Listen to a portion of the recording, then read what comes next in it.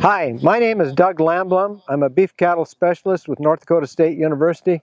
I'm located at the Dickinson Research Extension Center at Dickinson, North Dakota.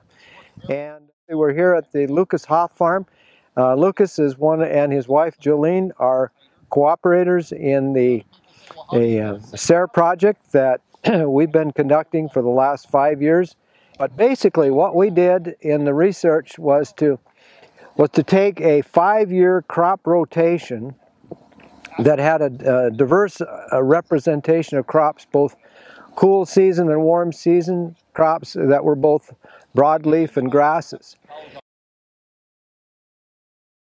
And then the other thing that we did is an integrated system. So we integrated beef cattle production into the cropping system. The goal was to get a revenue stream for both cash crops, which would be our wheats and our sunflowers, and to get income from beef by grazing our cover crops, our corn, and our field pea barley crops. Very unconventional. We don't graze corn, we combine it. Well, in our system we graze it, and we take advantage of producing high quality beef from this cropping system. Another avenue that we added to it, so we add another level of complexity, and that was frame score size of the steers that we use. We used yearling steers in this particular project to go from conception to slaughter. They never got marketed. They stayed on the farm for their entire lives until they went to the feedlot for a very brief time. We were able to graze these cattle for over 200 days of grazing from May to December, then sent them to the feed yard. These yearling steers, after being somewhat genetically held back from their ability to gain their maximum potential, when they hit the feed yard with a lot of good corn-type diets, corn-based diets and supplements and protein, gain 4.5 to 5 pounds a day. So they explode when they hit the feed yard. And so it's a very short period of time that they're in the feed yard and very economical. The soil health improved dramatically. A dramatic improvement in soil health.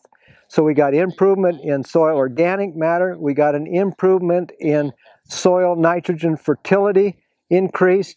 And this, of course, was the driver behind increased crop production in the cropping system for all of the crops. And yet when we compared the spring wheat in that rotation system to continuously grown spring wheat, we found that spring wheat continuously grown yields declined, whereas in our cropping system, spring wheat yields increased to where we had a very remarkable ending amount and very, very good classic demonstration of what integrated cropping system will do in terms of improving soil quality, soil health, and the ability to produce crops. We got to the point after the second year actually in the cropping system where we no longer applied fertilizer. So no additional fertilizer, the soil was doing the work.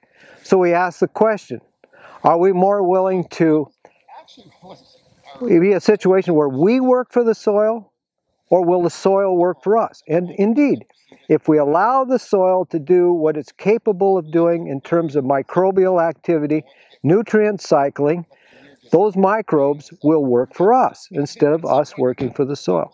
Same key with the livestock. The small frame steer gives us a better net return at the end of the grazing period than does our large frame steers. However, we have a flip side to that coin.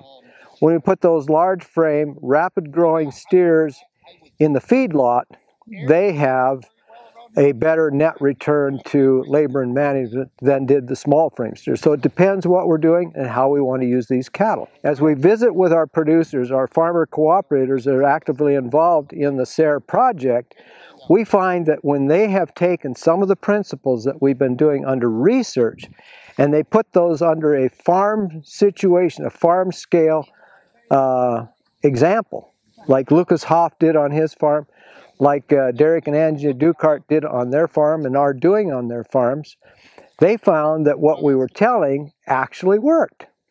And they were able to show increased net return to their enterprises by backgrounding calves grazing unharvested corn, by grazing grain corn or a silage type corn, and then sending some yearling steers to the feedlot. In the case of Lucas Hoff, he was able to return on some of his poorer quality calves that he didn't really want to sell. It was his lower end of his calves.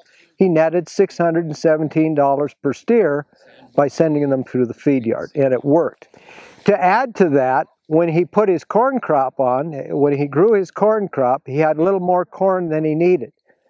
We had a bad winter. It was tough. He couldn't combine. So he waited until this spring to harvest the corn. So he took $617 per steer net return on his low-end calves, and then turned around and sold $9,000 worth of corn that he didn't use because he sent the cattle to the feed yard. It's money, money, money, and it's profit, profit, profit.